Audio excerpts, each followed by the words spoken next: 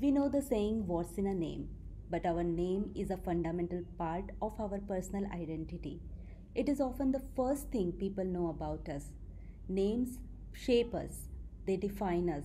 When people use our name, it creates a sense of connection and acknowledgement. Calling someone by their name shows closeness and respect. When parents name a child, it's a way to show love and affection to the child. My parents named me Namrata.